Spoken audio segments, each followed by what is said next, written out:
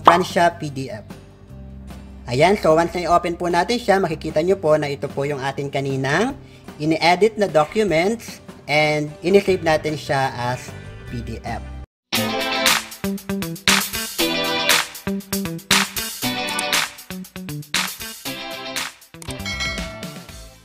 Paano mag-scan ng inyong document at i-save ito as PDF using your mobile device? Yan ang pag-uusapan natin ngayon, so keep on watching. So for example po, ito yung document na kailangan nating i-scan and i-convert into PDF later on. So ito po yung gagamitin natin for this tutorial. Meron po tayong document page 1 and document page 2 na kung saan ay pagsasamahin po natin sila sa isang PDF file.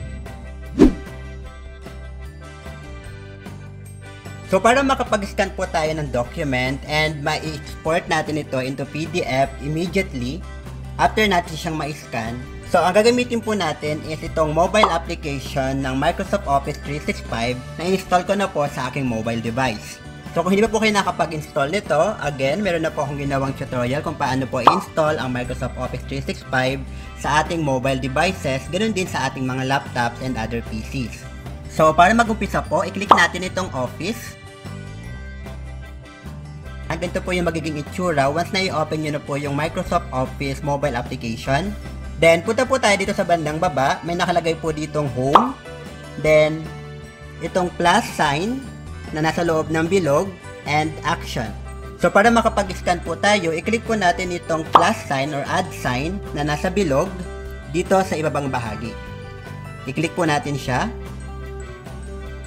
Then, lalabas po dito, makikita nyo po nakalagay ay Notes, Lens, Word, Excel, or PowerPoint. So, makikita nyo po or magagamit nyo po itong mga applications na ito kung i-install po natin ang Microsoft Office 365 sa ating mobile device bilang isang application lamang.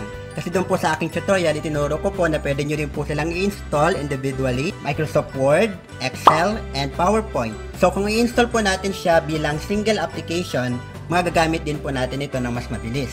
And magpatuloy po tayo. I-click po natin itong Lens or tinatawag din po natin itong Office Lens or Microsoft Lens. I-click po natin siya. So mag-open po ang ating camera dahil yung camera po ng cellphone ang gagamitin ng Microsoft Lens. Yan. So dito po sa lower part may nakalagay na whiteboard, document, and photo. So gagamitin po natin is itong document kasi document po yung pipicturean natin.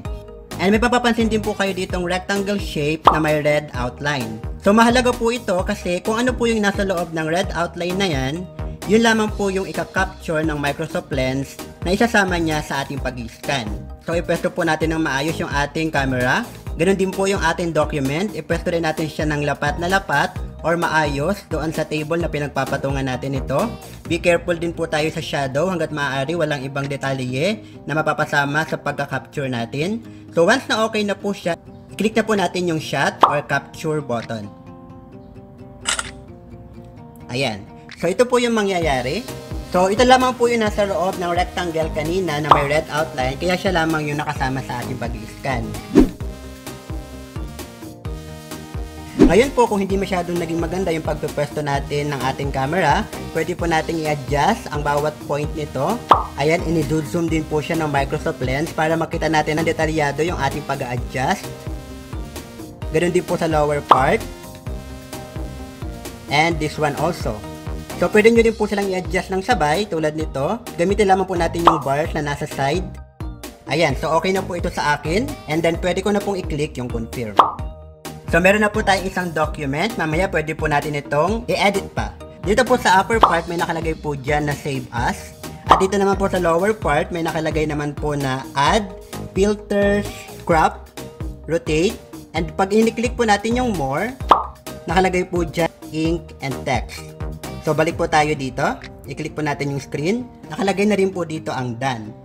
So, i-click po muna natin yung Add since yung atin pong document ay mayroong page 1 and page 2. So, kung gusto po natin na magkasama sila sa isang PDF file, i-click po natin itong Add para makapag-add po tayo ng isa pang picture. Kung yan man po ay 1, 2, or more pages. So, i-click po natin itong Add. So, tanggalin ko na po itong page 1. And, ilagay ko na po itong page 2. Ayan, so same process po, kung ano yung nasa loob ng rectangle, siya ang mapapasama sa ating pagka-crop. And pwede pa rin natin po siyang i-adjust even after nating makapture yung document. So, click capture or shot. Ayan. I-adjust po ulit natin yung side. Depende sa kung ano po yung gusto nating part ng document na kailangang makapture. Ayan. Then, i-click po ulit natin yung confirm. Oops! Baka hindi ka pa nakasubscribe.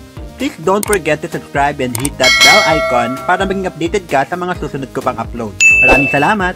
Ayan, so since meron na po tayong dalawang document, kompleto na po yung page 1 and page 2, i-click na po natin itong arrow to the right na may nakalagay na number 2.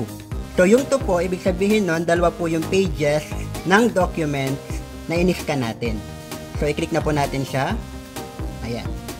Then, ito po yung dalawang document natin. Meron tayong document page 1 and document page 2. Gamitin natin example itong document page 1. So, i-click po natin itong filters. So, pwede pa po natin i-filter yung na-scan nating document. Dito po sa lower part, nakalagay yung none, document, lighten, photo, and many more filters na pwede po natin gamitin.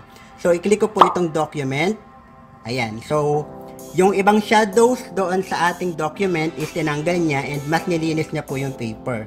So, pwede po kayong pumili pa ng ibang filters na gusto nyong gamitin.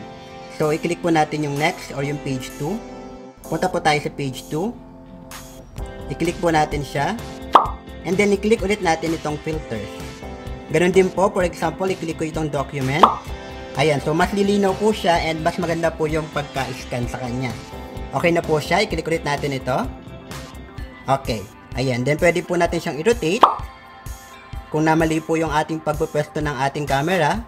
And, pag in-click po natin itong more, nakalagay po dito, pwede natin siyang i-delete.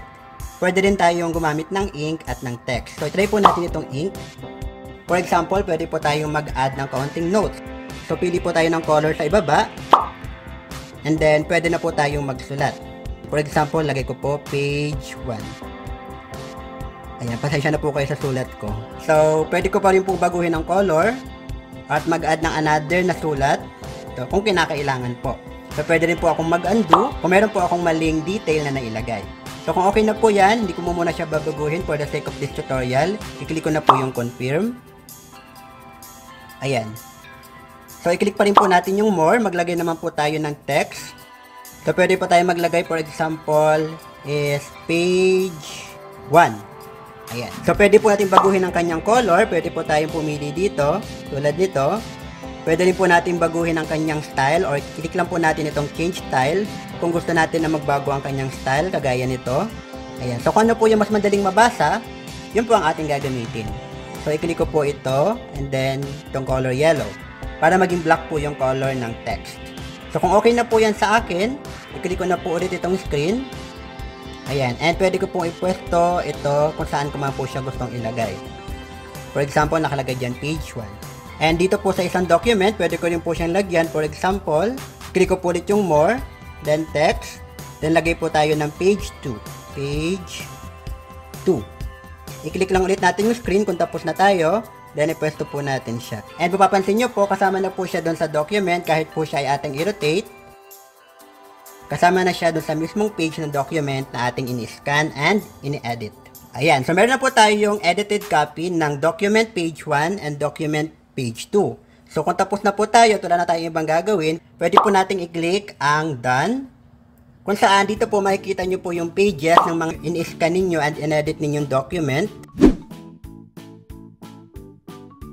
And dito po sa lower part, nakalagay dito is add, select, create PDF, share, and more. So sa add, pag click po natin yung add, pwede po tayo ulit mag-capture ng mga gusto pa natin idagdag sa pages. For example, meron po pala tayo naiwan na document. Sa select naman po, pwedeng i-select nyo lang kung alin lang po yung page ng document na gusto nyong isama sa pag-export or sa pag-save as PDF.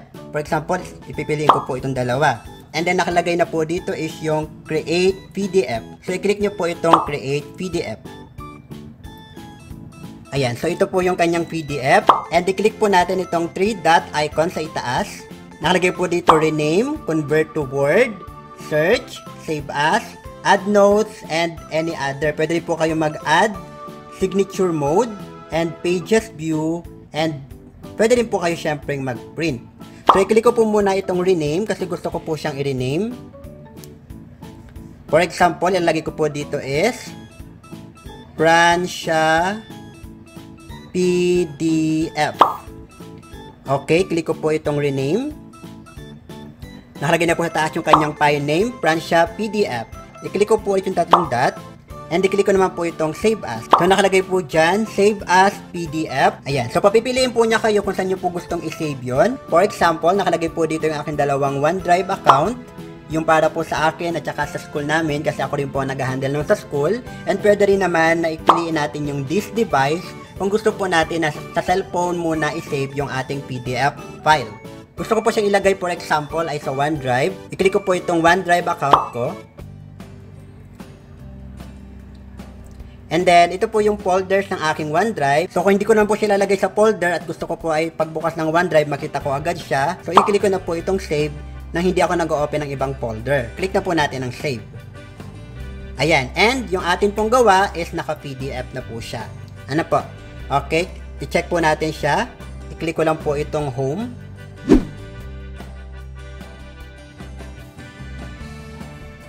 And then, punta po tayo sa ating OneDrive. I-click po natin kung siya po ba is nag-save. Okay, so nakalagay po dito, Pransya PDF. So ito po yung ating ini-scan and ini-save na PDF. So siguro lang po kung wala po kayong mobile data or internet connection, baka hindi po siya agad mag-refresh or mag-reload. So kung wala rin po kayong ganun, mas mabuti po kung sa device nyo po muna siya i-save. And then, i-connect nyo na lang po yung inyong device or yung inyong mobile device sa inyong laptop sa pagka-copy. Pero mas madali po kung meron po kayong mobile data, isave nyo po siya sa inyong OneDrive and doon nyo po siya makikita once na ma-export or ma-save as na yung inyong scanned document into PDF. So, i-click po natin itong Pransya PDF.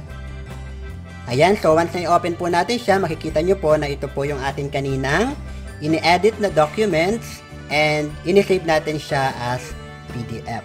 At dyan na nga nagtatapos ang video natin ngayon. So please follow me for more. Have a great day!